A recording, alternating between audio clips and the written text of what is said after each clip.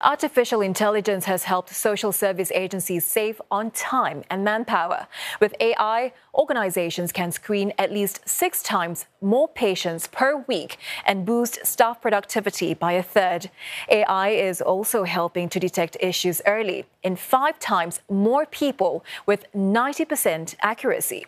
Still, experts caution that for AI to be widely embraced, robust policies and regulations are essential. Nadirah Zaidi with more. Yeah, so basically these are emotions. Whether you're experiencing joy, grappling with sadness, Angry, they're sad. or feeling the heat of anger, this innovative AI software can tell. Social service agency Lions Befrienders says it's key to unlocking deeper insights into the mental state of the elderly. They don't know how to express how they feel. The artificial intelligence gives us a snapshot in the window into some of the challenges they're facing. And when highlighted, they can then have more space to reflect on how they are feeling versus how it's presented in the artificial intelligence software. And when our counselors and caseworkers follow up with conversations and questions, they can then be better able to answer and express how they feel. Other AI tools like chatbots and virtual therapists are also useful in offering around-the-clock support. But when it comes to accuracy, deep research is necessary.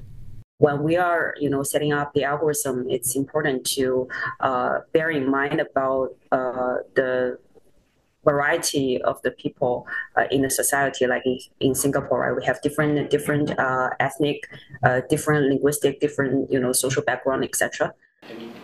Dr. Yue adds it's also the responsibility of AI users to prevent data breaches or leaks.